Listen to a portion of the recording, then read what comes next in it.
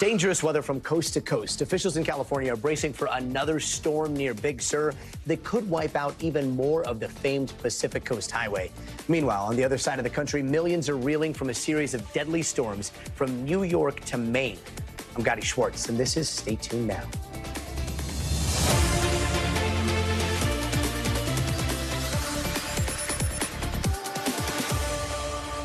Parts of California's Highway 1 slipped away earlier this week because of all the heavy rain we've been seeing, forcing shutdowns up and down the coast today, with more storms now on the way. Now, that slip out first happened last Saturday in the Rocky Creek area, leaving only one lane for drivers. Since then, convoys were being used to help drivers navigate through, but those are now canceled until Saturday morning at least. And now there is an evacuation warning. And while Big Sur prepares for worst-case scenarios, heavy rain and snow continues to batter New England, leading to thousands of power outages and travel delays up there. NBC News has confirmed at least 2 deaths over the past day in New York and Pennsylvania, and a lot of close calls, like this one in Connecticut, where a mom says a tree fell on her car while her and her 3 children were inside. They're all okay, fortunately. And even Lady Liberty could not escape the storm's wrath. Look at these pictures. Incredible image capturing the moment lightning struck the Statue of Liberty.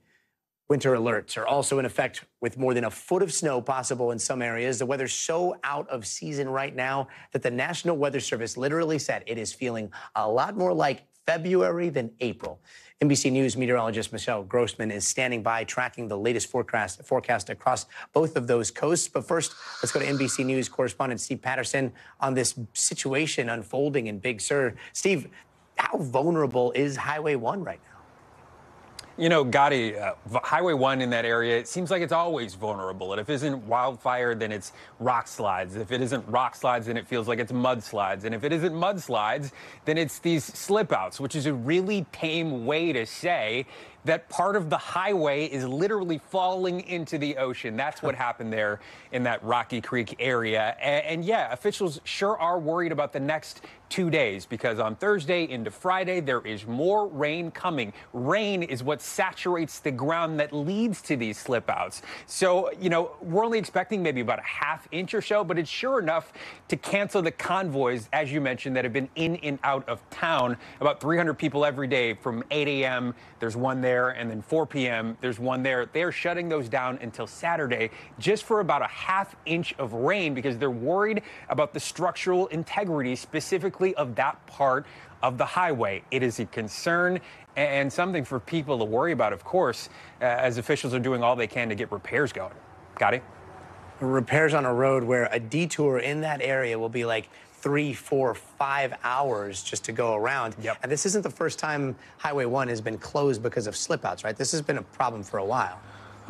Far from it, man. I mean, I think we have a map that we can show you. So that area is roughly Carmel by the Sea area. If you know this, guys, if you're watching at home, you know how beautiful that stretch of land is. But it's also treacherous, and that road shuts down a lot. Just maybe 40 miles to the south, there are 3 more of these slip outs, all sort of clustered in a row. I know this because my wife and I were taking a vacation in Monterey. We tried to drive all the way down on the one to LA and had to double back the entire way because it was shut down in that area. It's happened in 2018, 2011 in that Rocky Creek area. There was another one. 2017, I was there for NBC talking to business owners because of another disaster that happens when the road in the area is shut down, which is tourism is really suffering. It is the only viable industry for a place like Big Sur, and some businesses say, they're telling me that they're losing anywhere from, you know, $500,000 every single day to even more than that when it comes to the state of California. So it is a huge concern and a huge hassle, and more than that, it's cutting into people's livelihoods as well, Guy. Cutting into people's livelihoods in one of the most beautiful places, I think, on planet Earth. In February, we saw some dramatic images of luxury homes a little bit further south, well, actually a lot further south, literally hanging on by the edge of cliffs after all of this rain. Are we seeing a lot more of this kind of stuff, or are we just more aware of them when they happen these days? You know, I think it's a combination of both. Certainly, we didn't have the proliferation of drone footage that we can sort of see everything happening now. Of course, there wasn't as much rain as in years previous, but also experts say that this is just simply accelerating. Our colleague Liz Schwartz is working on a story about erosion. She's telling me that places like Carlsbad are actually implementing laws to try to push back parts of the highway from the ocean because they're worried about scenarios just like this, moving train tracks in some communities. Santa Barbara seeing houses on cliff sides where people have to leave because they may fall into the sea. So it certainly is accelerating, and the science of that, you know, is really terrifying for a lot of people that live close to the coast, and we're seeing more of it. Gadi? Nothing permanent about a coast these days. Steve Patterson, thank you so much. You got it. And let's bring in NBC's meteorologist, Michelle Grossman. Michelle, thanks so much for joining us. What's the forecast for this storm first here in the West? Hi there, Gadi. Great to see you. Well, as Steve mentioned, we're not going to get a ton of rain, but it's not going to take much to make those roadways more vulnerable. So this is what the storm looks like right now on radar. It's an area of low pressure moving inland. We're looking at some heavy rain in spots. That's where you're seeing the brighter colors, the reds, the oranges, the yellows. You're seeing blue, too, because we're going to see snow falling. And we are seeing snow falling at this hour. Could see 6 to 12 inches in Sierra Nevada. So this is a powerful storm with lots of wind as well. That is tonight into tomorrow. Then as we look towards tomorrow, we're going to see showers still dampening portions of California. Again, very spotty tomorrow, but could see some heavier downpours at times. That's where you're seeing those brighter colors. Again, the reds, the orange, the yellows. So once again, rain and snow expected for portions of California. Then as we get into Saturday, this will be our next cross-country storm. So we're looking at that heavy snow and wind into the northern Rockies. We're going to see strong storms in the central plains. Could see some hail with that, also the chance of a tornado or two. So let's talk about rainfall amounts. Where you see these lighter green colors, that's lighter amounts. That's corresponding to a quarter inch to a half inch, as Steve mentioned earlier. But could see pockets of heavier rain where you're seeing the yellow there. That's going to indicate up to an inch of rain in some spots. So we're going to watch this very, very closely. Also a whole lot of snow once again in April in the higher mountains. That's welcome news for the skiers there, but could see 12 inches in some spots, 18 inches in others. Then that's where you're seeing the pinks and also the purples. With the blue, you're going to see quite a bit of snow as well. So we have wind alerts in place. This is going to be a big story as well because this is going to kick up the fire danger. We're looking at 8 million people impacted for wind advisories, high wind watches, high wind warnings. The high wind warnings, that is in the purple there. So Eli into portions of Colorado as well. We're looking at high wind watch. Wind advisories in the lighter blue. So this is what we're talking about in terms of the peak wind gusts. They're going to be pretty gusty. We're looking at Las Vegas, 43 miles per hour, Elko, 48, Salt Lake City, 39, Page up to 43 miles per hour as well. Here's a severe threat as we move further to the east. This would be by Saturday. So we get a break in terms of severe weather tomorrow. But again, we could see winds gusting up to 60 miles per hour, damaging hail, tornado risk very low, but still it's not zero. Gadi? Michelle Grossman, thank you so much. And get this storm season, we could run out of names for hurricanes and tropical storms. A forecast from the Colorado State University is predicting 23 name stores in the Atlantic. We only have 21 names right now, and all indications are that this could be a historically bad season. National climate reporter Chase Kane explains how humans might have inadvertently helped supercharge this hurricane season. Our oceans have never been hotter. Brian McNulty at the University of Miami highlights that in the region of the Atlantic where hurricanes often form, temperatures are already at July levels in April. But our oceans aren't just hot at the surface, they're getting warm at much greater depths, known as ocean heat content. And that is driven by oceans absorbing more than 90% of the heat created by humans burning coal, oil, and gas. And as the water gets warmer, even deeper, you can think of that like being an even bigger fuel tank, allowing hurricanes to strengthen dangerously fast, like Hurricane Ian or Hurricane Otis. Tropical storm one day, Category 5 hurricane the next, nearly without warning. One of the biggest fears that I, as a hurricane forecaster, have had to internalize over the last 15, 20 years is the fact that we're seeing more of these tropical storms undergo these rapid intensification cycles. John Morales is hurricane specialist for NBC Miami, and he's worried about the combination of unnatural ocean heat with the natural shift to La Nina. So now all these things are pulling in the same direction towards what could be a hyperactive hurricane season in 2024, along with extremely powerful hurricanes, the catastrophic ones that we really need to be concerned about. Along with being stronger, climate change is allowing hurricanes to travel farther outside their usual zones more often. Last year, a rare tropical system plowed through Southern California, and even northernmost Maine faced repeated close calls from storms, with Lee striking Canada. The hurricanes that are coming from the tropics are able to sustain their intensity higher up into northern latitudes where you wouldn't expect the hurricanes to be as strong. So people along the eastern seaboard, from the mid-Atlantic all the way to New England, are having to start to think about threats that they wouldn't have thought about in the past because of the changing climate.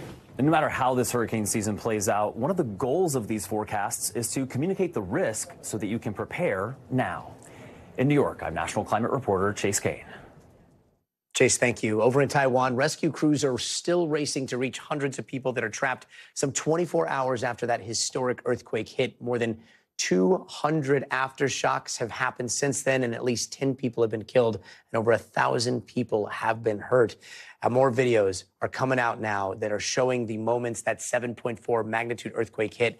And take a look at this one. This is a group of nurses at a hospital struggling to protect newborn babies in what looks like a nursery there. Just insane stuff.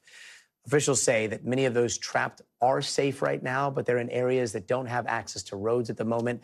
However, aftershocks and weather are now becoming a huge concern. NBC's Janice Mackey-Freyer has more. This is Hualien. You can see the building behind me is tilting very precariously. That's the force with which the earthquake struck here. And this was the hardest hit area. We're about 11 miles from the epicenter, and the numbers continue to rise. More than 1,000 people have been injured, and hundreds are said to be trapped.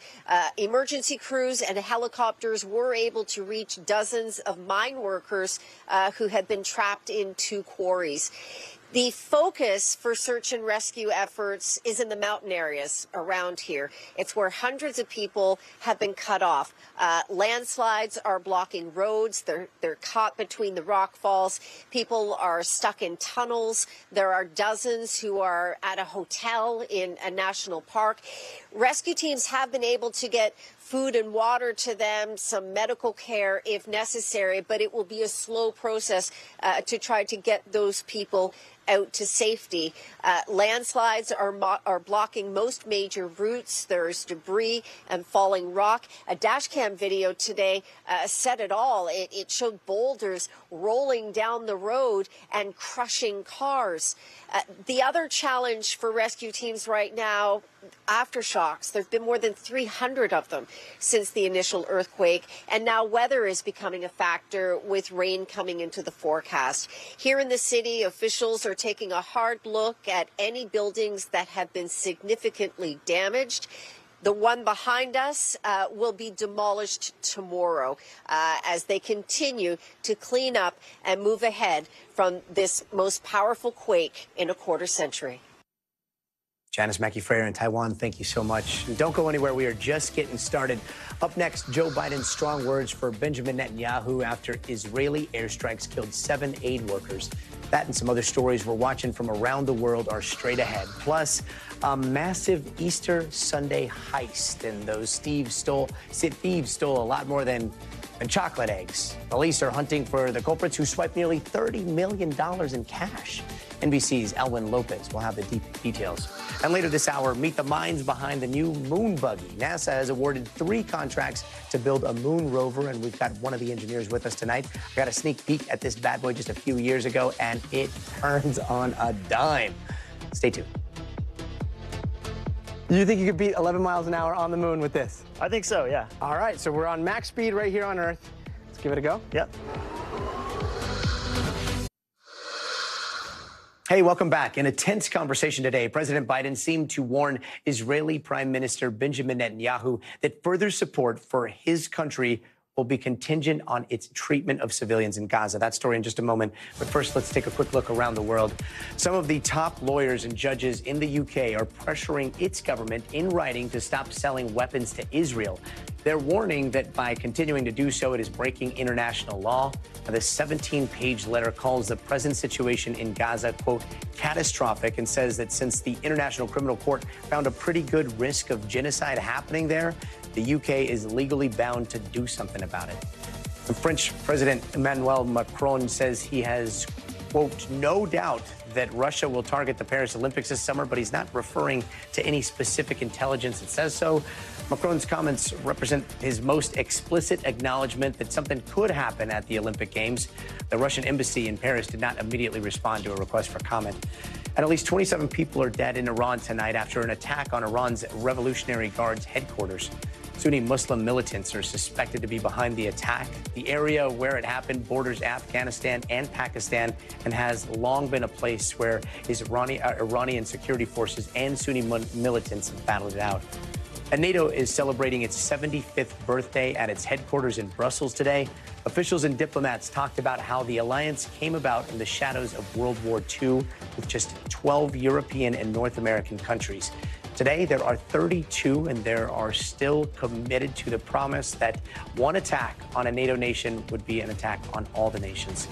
Just days after an Israeli strike killed 7 World Central Kitchen aid workers in the Gaza Strip, President Joe Biden had a phone call with Israeli Prime Minister Benjamin Netanyahu, and the two men talked for about a half hour. And according to those familiar with the call was reportedly tense at times, with Biden calling the overall humanitarian situation in Gaza unacceptable. He demanded that Israel immediately allow aid trucks into Gaza and agree to a ceasefire. Biden went on to say that if a ceasefire is not agreed upon, the relationship between the two countries could significantly change. NBC's Gabe Gutierrez is outside the White House for us tonight. Gabe, it's been reported that the president was very angry after the World Central Kitchen attack news broke.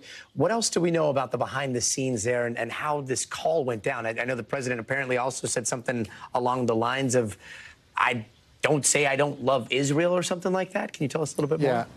Look, Gadi, it's a very difficult message that the president needs to get across. And as you know, President Biden has repeatedly said that he has been a staunch supporter of Israel for decades. But the comment you just mentioned is something that we're hearing from 2 U.S. officials and also a person familiar with the call. The president saying that he told Prime Minister Netanyahu, don't say that I don't love Israel, again, pointing to his many decades of support for the U.S. as a staunch ally. And that's maybe seen as trying to preempt any notion that the U.S. was wavering in its support for Israel. That also came up in the White House briefing today. But Gadi, as we're hearing about this call, this was a much tougher tone than that President Biden has been taking. This is the first phone call between the two leaders in nearly 3 weeks, and it was a direct result of that strike that killed those 7 humanitarian aid workers. And we're hearing from 2 U.S. officials that President Biden strongly implied that he may condition further U.S. military aid to Israel based on whether Israel can really try to protect civilians and try to help with the humanitarian crisis in Gaza, Gadi. And Gabe, just this week, we saw some Muslim leaders refuse to participate in the annual Ramadan meal at the White House. That is this long-standing annual tradition there. Can you talk a little bit about the relationship between President Biden and Muslim Americans right now and how all that could play a role in a modified attitude towards Israel? Well, to say, Gadi, that it is incredibly strained is an understatement. You're right. That traditional dinner here at the White House, it actually had to be scaled back. It ended up being just a policy meeting that was held here at the White House. There was one prominent Arab-American doctor who actually walked out of the White House in protest. And there's been a lot of anger, especially over the past several months. And I've been reporting from places like Minnesota and especially Michigan, of course, where this could make a huge difference in the presidential presidential election. Of course, Michigan being a key battleground state, and with its large Arab American population, they've been incredibly frustrated with the president, and some have even said they would even consider voting for former President Trump, or more likely that they would just stay home. And that is could be a huge problem for Democrats, and it's something the Biden campaign is looking at. Now, a big question will be whether the president's slightly changing position or more frustration with Netanyahu, whether that will change any of their minds, Gadi. Gabe, this is a really difficult question, but we've seen tough talk in different variations throughout this entire time. If there is a timeline as to the changing of the United States' policy towards Israel right now, what would that timeline possibly look like? Well, today, the White House National Security spokesman John Kirby was asked that exact question. He actually came back and said that the U.S. expects these changes to happen within the next few hours or even days. So not a very lengthy timeline here. And the U.S. is really trying to make its case to Israel. And Gadi, you got to look back a couple months. This war is nearing almost 6 months now. And if you remember in the early days of this war, remember how the U.S. and the White House said over and over again that it did not want to tell Israel what to do. Well, look where we are. Right now, the U.S. is trying to tell Israel what to do in a way, but John Kirby, the White House National Security spokesman, insisted today that it is possible to do two things. One, to still support Israel steadfastly, but at the same time be frustrated with how it is conducting its war inside Gaza, and to try and urge Prime Minister Netanyahu to be more careful with civilian casualties. But yes, as we mentioned, Gadi, it was the death of those 7 humanitarian aid workers that really pushed President Biden to have this call today with Prime Minister Netanyahu. Gadi. Gabe Gutierrez, always appreciate your insightful reporting. Thanks so much. And several charities, including the World Central Kitchen, have suspended their operations in Gaza as a result of that deadly airstrike earlier this week. And now there are some calls for an independent investigation into the IDF. NBC's Raf Sanchez has more from Tel Aviv. Israel's military says it is investigating the killing of those 7 aid workers, but now World Central Kitchen says that's not enough. They want to see an independent investigation conducted by a third party.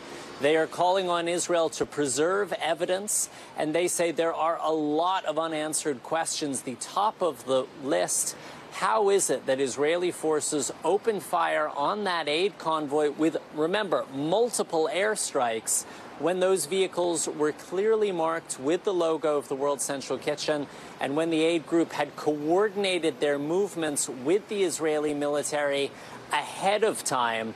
Now, I had the opportunity earlier to speak to the parents of Jacob Flickinger. He was a 33-year-old U.S.-Canadian citizen.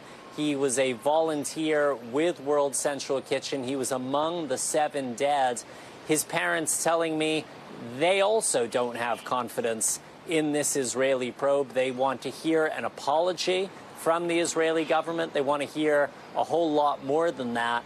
And they are also saying that they are just 2 people who are suffering right now the searing grief that comes with the loss of their only son. But they point out that there are thousands and thousands and thousands of families who have lost somebody in Gaza. They are calling for a ceasefire. They want their son's work to continue to feed those people on the brink of famine right now. We are 2 people who suffered because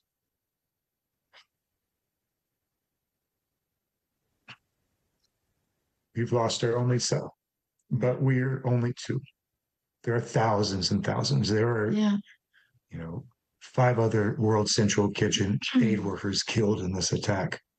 There were 200 aid workers in Gaza that have been killed. Now, a couple of hours before that Israeli airstrike in Gaza that killed those aid workers, there was an explosion at the Iranian embassy in Syria. Iran saying it was an Israeli attack, that it killed a number of senior officers with the Revolutionary Guard. And over the last day, Iranian leaders have been vowing revenge. Israel tonight is on high alert. Its air defense systems are ready. The Israeli military has canceled leave for combat soldiers because they are bracing for possible retaliation. An Israeli official tells me at this point there is no concrete intelligence that indicates that an attack is imminent, but there is a lot of concern here. The Israeli military confirming that it is jamming GPS systems, which means that people's Google Maps aren't working in some cases, and this is a threat that's being taken seriously. Raf Sanchez, thanks so much. And still to come, a $30 million heist. How in the world did thieves get their hands on all that money? And was it an inside job? We're taking a look next, so stay tuned. Hey there, welcome back. And here are some of the stories happening out west that we're following right now. The San Bernardino County Sheriff's Department released body cam footage leading up to a dramatic fatal shooting involving a 17-year-old teen going through a mental health crisis. Now, this happened on Tuesday inside a Victorville foster home. The teen had allegedly locked himself inside a bathroom, threatening to hurt himself with a knife when officers rushed in to try to arrest him. He was shot by a deputy and later died at the hospital. One deputy was hurt after a struggle with a teen in a bathtub. An investigation is currently underway. Brian Koberger, the Idaho College murder suspect, was back in court today. His lawyers are asking for a change in venue in another county for an unbiased jury. But prosecutors say his defense team violated the court's gag order by surveying potential jurors and asking them questions about the case. A hearing for a potential change of venue will be set for later this year.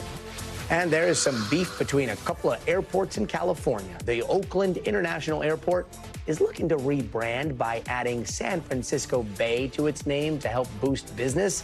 But the San Francisco International Airport isn't happy about the proposed plan, saying it'll only create confusion for travelers as Oakland's airport isn't actually located in San Francisco. And staying out west for this wild cash grab straight out of Hollywood.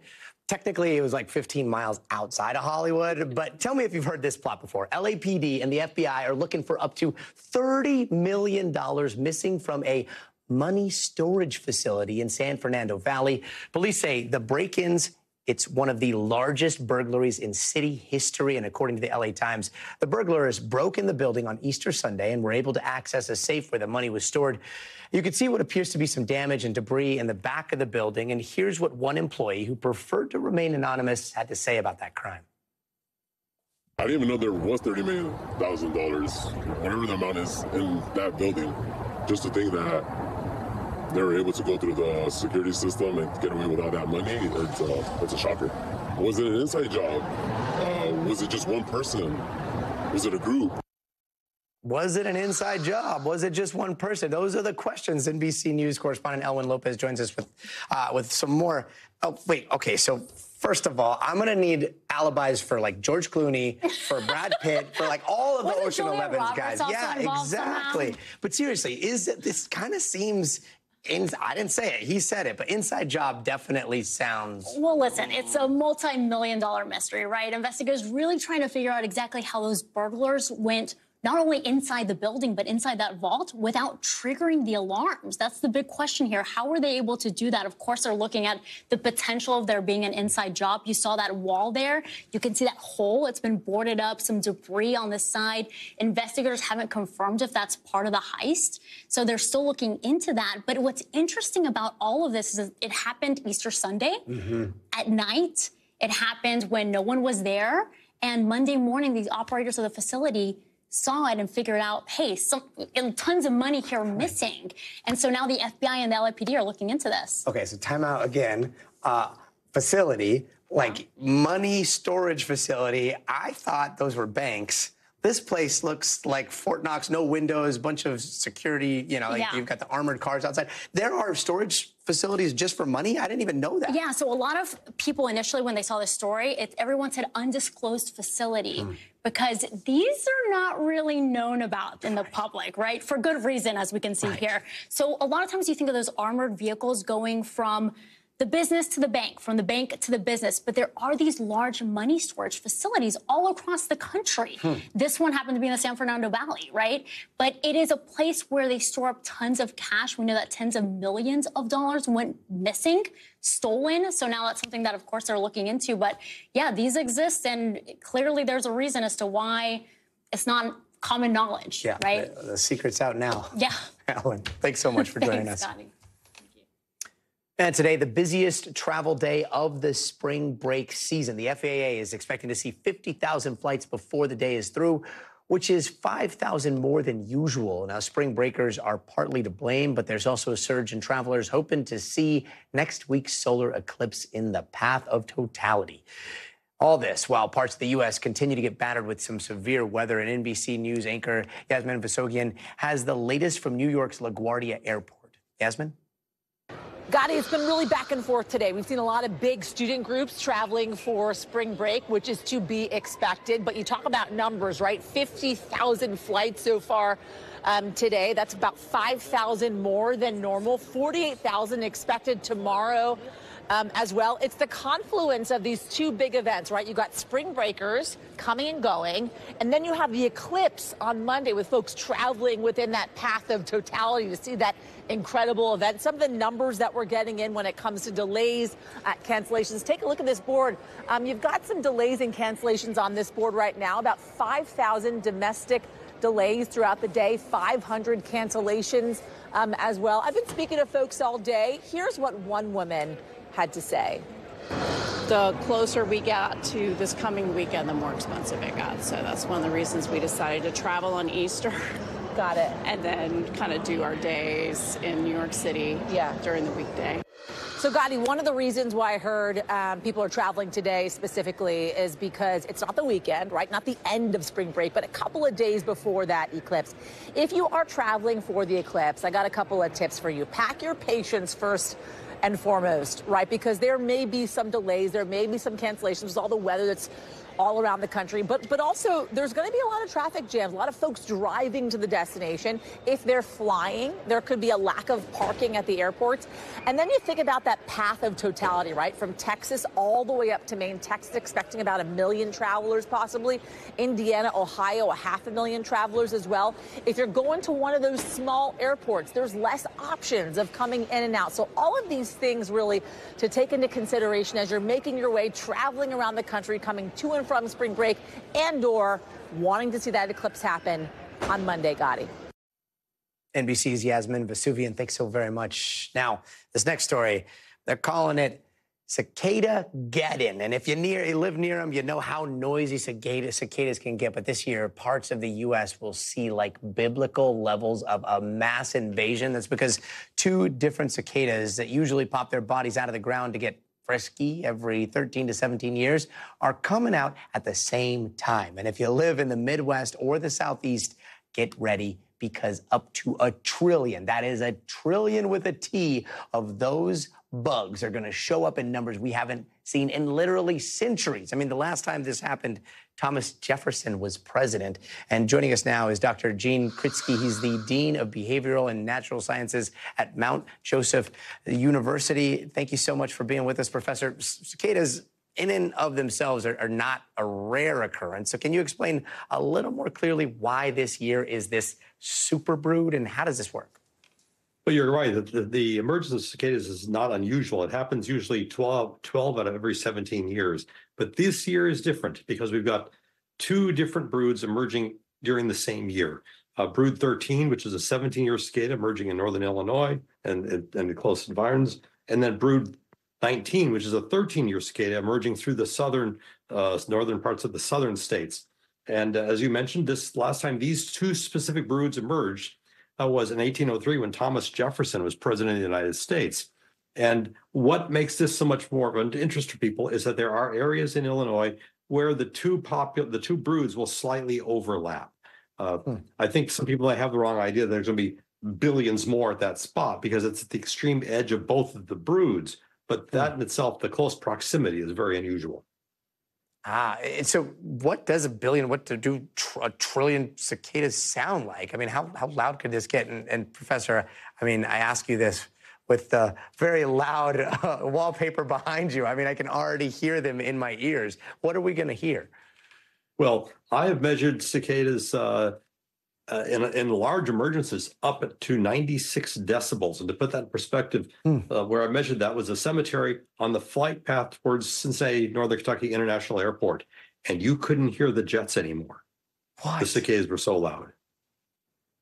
Wow. So this is going to be something that everyone is experiencing in those areas, and they're going to be experiencing them day in, day out. Here's something that I did not think that we'd be talking about this year, but can you tell us a little bit about this cicada STD thing that's going around? Like, is there an STD that is going to ravage cicadas? Well, what it is, the cicadas get a fungal disease. We're not sure how the nymphs get it in the first place, but we do have evidence to suggest that indeed it is spread during the adult population through sexual contact. And so it is an STD in that case. And the reason that we have that evidence is because we find germinating spores inside the reproductive systems of cicadas. And what's unusual about this particular fungal disease is it turns males into, hypersexualizes them, and they start acting like females when they hear another male cicada sing its mating song. And that's rather unusual. And so it's not going to ravage everything, but probably in some of the more denser areas, anywhere between 20 and 30% of the cicadas towards the end of the emergence might be exhibiting the sign of the fungus disease. Well, sorry, I'm trying to wrap my head around that. So this fungal disease hypersexualizes the cicadas when they hear the mating call, and then they just do more of that, or does it stop the procreation? Or, I mean, is this going to reduce? Let's look at males in particular. When a male that's infected with the fungus hears another male call, he responds to that male like he's a female. In other words, females don't have a call. They basically flick their wings at a certain point in the call. And so when an infected male hears another male sing, he flicks his wings and pretending and gives the signal that he's a female. The uninfected amorous male comes in and gets inoculated. Wow. Okay. So he gets inoculated, but the male doesn't get pregnant. Does this mean that there are possibly going to be less cicadas? Well, it means that those cicadas, what usually happens in many cases, some of these cicadas have already laid all their eggs and already mated. But when you say there might be fewer cicadas out there, we know that the average female has about 500 eggs. There's going to be 1 trillion of these things. That means there's going to be 500 billion females times 500. So I don't think that the fewer eggs being laid is a real issue for the cicadas. This is the craziest biology lesson I've ever had, Dr. Gene Kritsky. Thank you so very much for joining us. Pleasure. And coming up, could smoking weed lead to psychotic disorders? Dr. Akshay Syal will be here with more on that. But first, you got to see this. This is a missing California dog who turned up over 2,000 miles away in Michigan. Homeward bound style. Detroit police responded to a call about a stray dog last week, and they connected it to a pet adoption society. Now, Mishka, the 3-year-old pup, had an identity chip that was used to connect her back to her owner in San Diego, where she went missing from last summer. The owner happened to be in Minneapolis spending time with his family for Easter and drove 10 hours to reunite his pup. Mishka made it all the way from California to Detroit. That is a tale only she lives to tell. We'll be right back.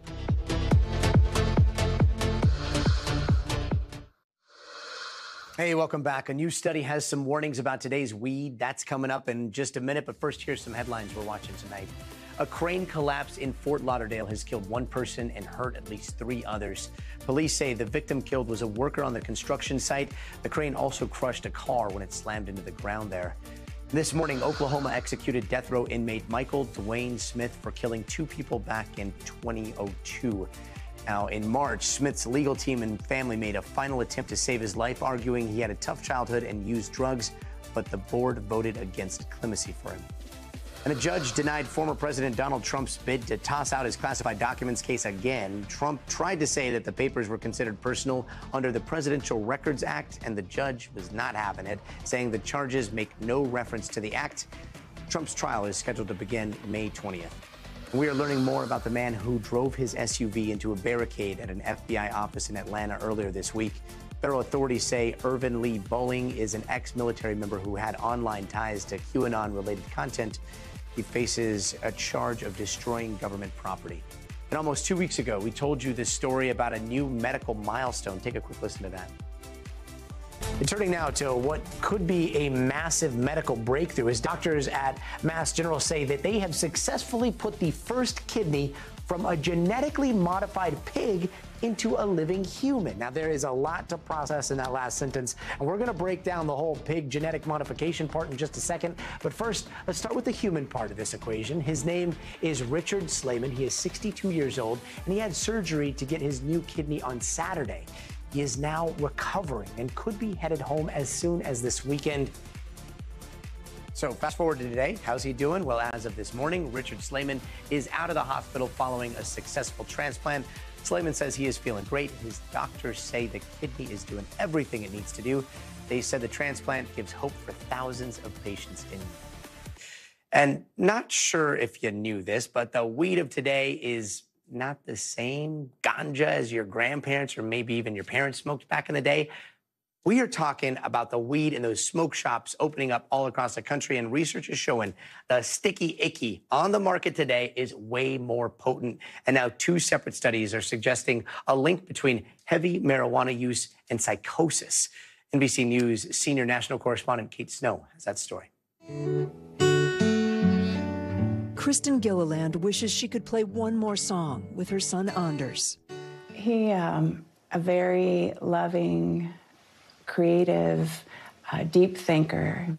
This is him. Around 14, Anders started smoking marijuana. Kristen didn't approve, but also wasn't overly concerned.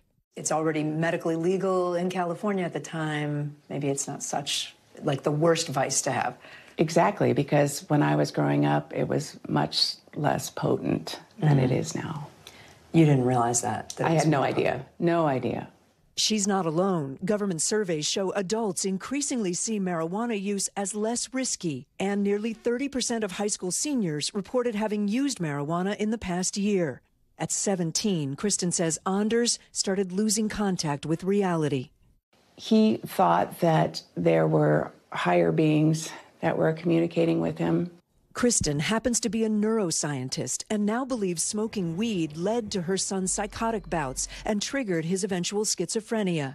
Anders started self-medicating with other drugs to quiet the voices and died from an overdose when he was 22. I knew something was wrong. If he had never started using cannabis, he might still be here. You really think that? Yeah. The number of smoke shops and dispensaries are skyrocketing, with more states relaxing marijuana laws, making it easier for anyone to get a hold of high-potency THC products. Marijuana in the 60s, 70s, 80s, early 90s was about 2 to 3% THC. And nowadays, with the commercialized products, they are routinely 20+%, so about 10 times more potent. Child psychiatrist Dr. Christian Thurstone says that's playing a role in the rise in cannabis-induced psychosis among teens. Research is still ongoing, but one study found daily use of high-potency marijuana with over 15% THC resulted in 5 times the risk of psychosis. Another study found nearly half of patients with cannabis-induced psychosis went on to be diagnosed with schizophrenia or bipolar disorder. Come on. Kristen now heads outreach at Vanderbilt's Warren Center for Neuroscience Drug Discovery and urges young people to avoid marijuana. If they could understand the superpowers they have with their developing brain, why would you want to put anything in it that's going to take away that superpower? Kate Snow, NBC News, Nashville. And NBC News medical fellow Dr. Akshay Sayal joins us now. Dr. Sayal, thank you so much for joining us.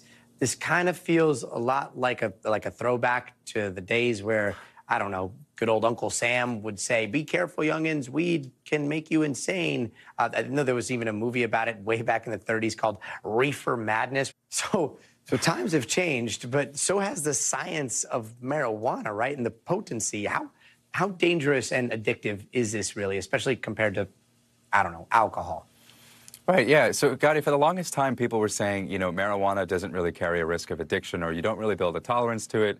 Just go ahead and use it and you'll be fine because it's a plant, it's natural.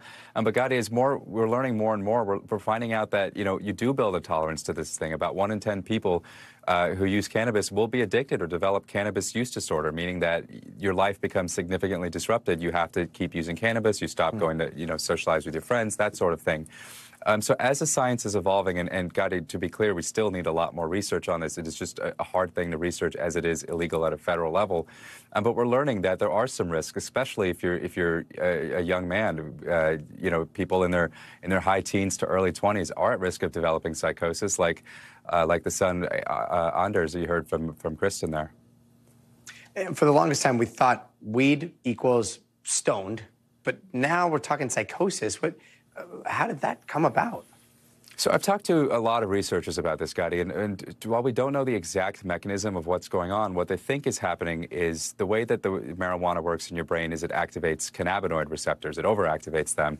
And there's something going on there where it becomes hard to differentiate what's in your head versus what's reality. And you can see here how much the potency has risen over the years, about 2 to 3% decades ago, and now you can get up to 35% THC. And Gadi actually called a dispensary out in Colorado. I spoke to a guy, Patrick Johnson, who's been in the business for a decade or so, and he's telling me that, everyone who comes in now is asking for the strong stuff. Everybody just wants 30+%. Nobody's really buying they go as low as 14% in his shop. Nobody really buys it. So a lot of this is consumer demand that's driving this. And for people that are watching that do use marijuana, is there a form that's better to consume than others? Like, is it better to eat rather than to smoke? Yeah, so for those who do consume marijuana, in talking to experts, it does seem that edibles at least seem to be safer in the sense that you know exactly what you're getting. So, for example, edibles can come in, typically 5 to 10 milligrams a dose, versus if you're smoking, let's say you get a joint, it's about 1 gram and it's 20% THC. So in that joint, there would be 200 milligrams of THC. It's not really clear how much of that is getting in your body because a lot of it is lost in what's called side stream smoke, which is, in between hits of the joint, the joint kind of blows off and a lot of that THC is lost. We have no idea how much of that's actually getting in your body. So for those who are using marijuana, our advice, start at the lowest dose possible. And if you can, try to consume edible versus smoking because it's just not clear how much of that is getting in your body right now.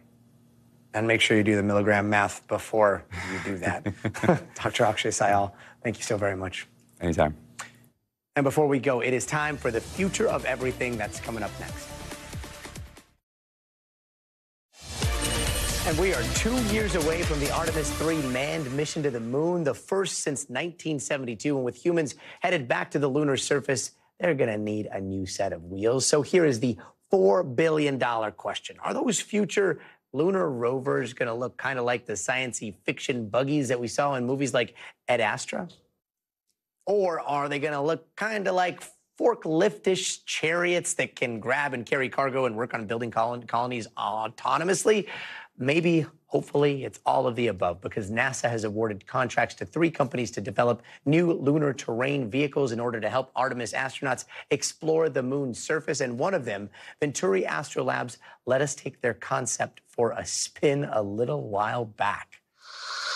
And joining us now is one of the engineers working on the Venturi Astrolab rover, Kelly Randall. Kelly, first off, congratulations. This is huge. I'll never forget testing your rover, but I got to ask, take us through the big differences between the rovers that we saw way back in the Apollo days to what you guys are working on today. Thanks, Gadi. We're also so excited. I first wanted to just say that we're so honored that NASA chose Flex to be part of the Lunar Terrain Vehicle program. It's super exciting.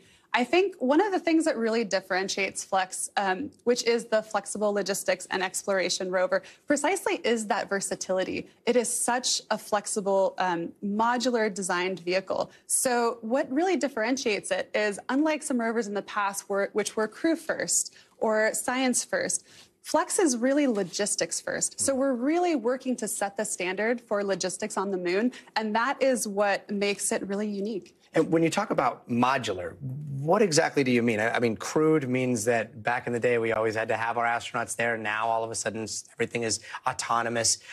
What modular systems are you all built in? So for the LTV program, we're going to be able to carry 2 suited astronauts. So we have what's called a crew interface on our LTV rover.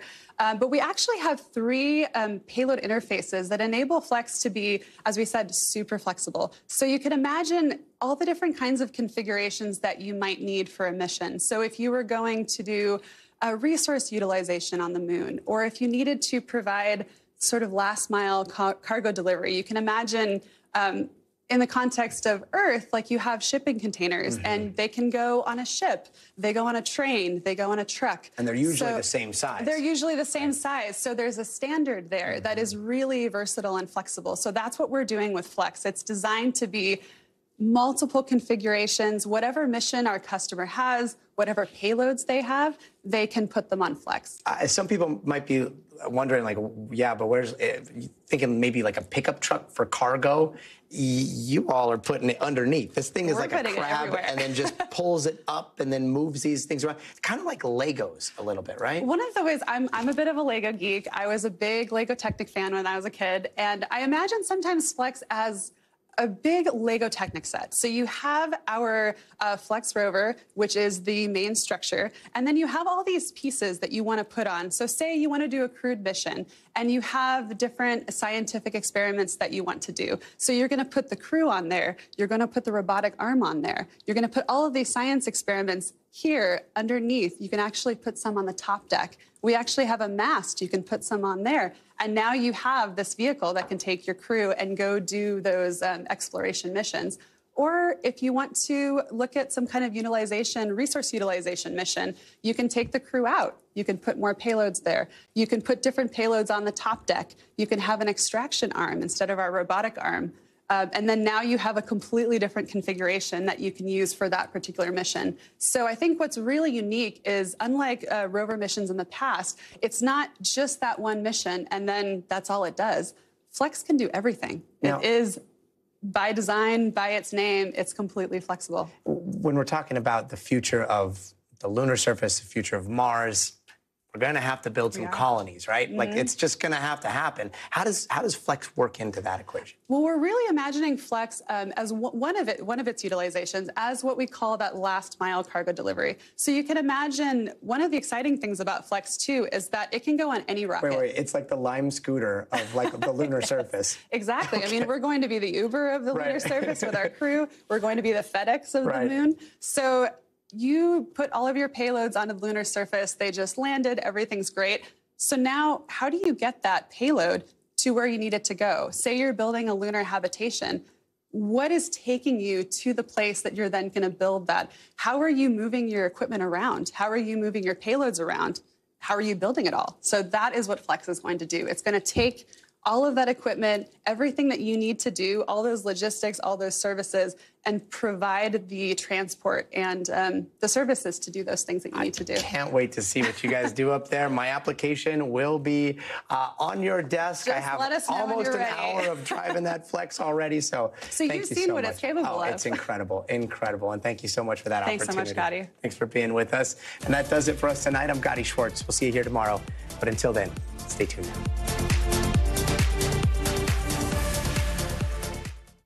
Thanks for watching. Stay updated about breaking news and top stories on the NBC News app or follow us on social media.